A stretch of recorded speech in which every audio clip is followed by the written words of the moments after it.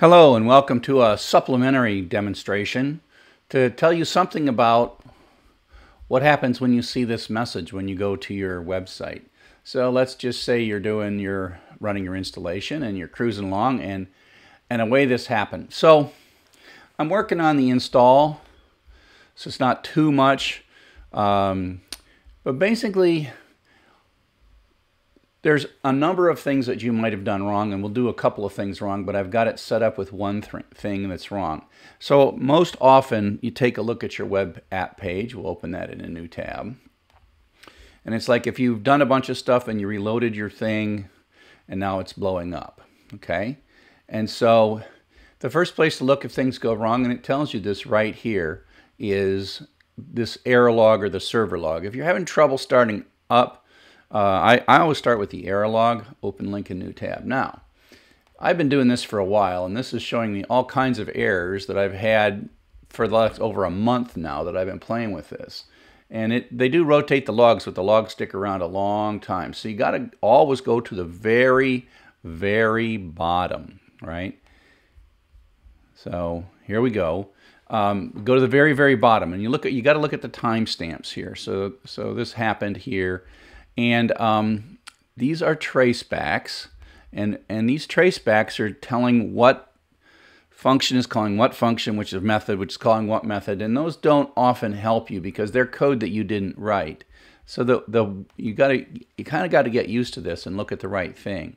And so this is having error running WSGI. WSGI it's web applications in Python, basically. Module not found error, no module named XY test site. And so hopefully you recognize this. This could be like a syntax error. I'll introduce a syntax error, but I'll show you in this case. This here, WSGI configuration file, this is like the starting point of everything. And if this isn't right, so I introduced an error. I made this error and this error. So my test site, that's what these are supposed to be. So I made a mistake on purpose. So now I'm going to save these. And anytime you change any of these configurations, you've got to go back to your web app page. There's a link right there to the web app setup. You got to go back to the web app setup, and you have to hit reload, and then you've got to wait. Now, if something blows up here and it doesn't really want to reload well, in this case it reloaded just fine, that's what this server log is. The server log is kind of getting it basically started, and so that we got no errors on the server log. Go to the bottom, it doesn't say anything. And this is very talkative, but there's no errors here, right?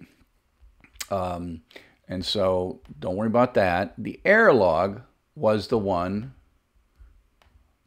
that we had this. And so look at this, see this date, 1458 on January 6th. So now what I'm going to do is I'm going to come over to here, and I'm going to hit refresh, and let's hope this time it worked. And so we're not going to see an error because there was no error. So we got no more errors, and so it worked, okay? And so that's the idea. And what's really cool is that error page tells you to go to these error logs. So the error log, like I said, is the most useful one, but be real careful in that there's a lot of it that doesn't really apply to you, and you gotta sort of note the dates of it. And so you'll see stuff where you made a mistake. So when I first started this, I forgot to put in allowed hosts, and so that's a bug. So let's look at some of these things.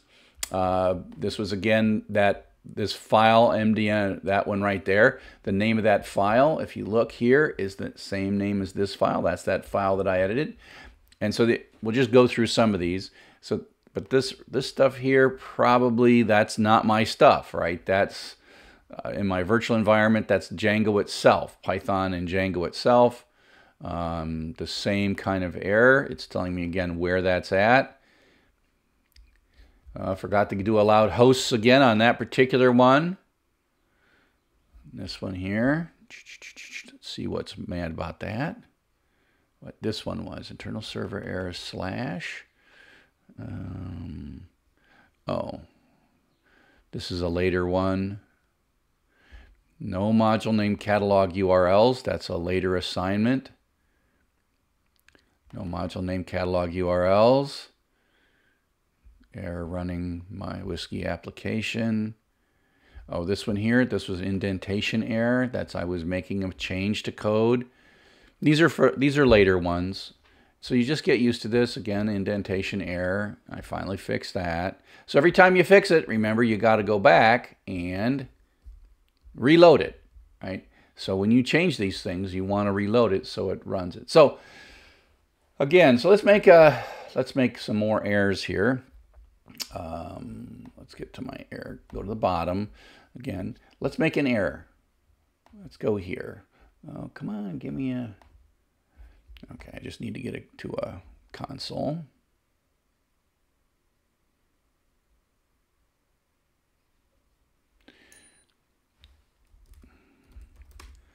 Okay, CD Django projects, CD my test site. So if we take a look at the files that we were making changes to in this one, nano, let's go undo one of the changes. Nano my test site / settings, I think that's the file. So remember how we had to put this allowed hosts in? Let's take it out. So I'm going to Control X, enter, yes, boom. And now, because I changed this, I'm going to have to do a reload, right? And again, I'm trying to make a mistake. So I'm going to hit refresh again. Boom. So this is kind of nice because it does tell us what's going on. You see sort of where it's complaining.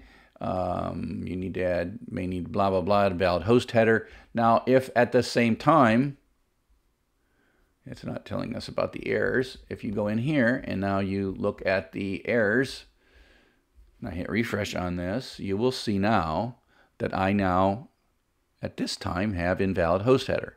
So you got to always look at the bottom because, again, it could be a ton of stuff. So then if I go back into my bash console and I go down and I fix that,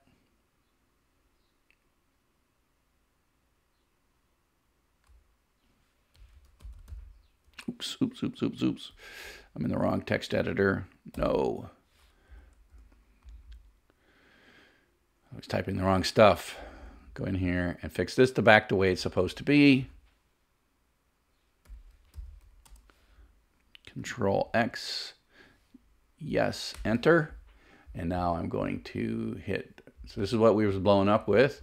And now I'm going to hit reload again. So you kind of have to restart this when you make sort of low-level configuration changes. So now I should be able to hit refresh, and I see the happy little Django rocket ship. So that's basically just gets you through some of the stuff that you might run across as you are making mistakes. You check the error file, check these things, or get some help, right? Other people can look at this, but usually you can figure it out pretty effectively by knowing and going to the bottom of that error file. Okay? Cheers.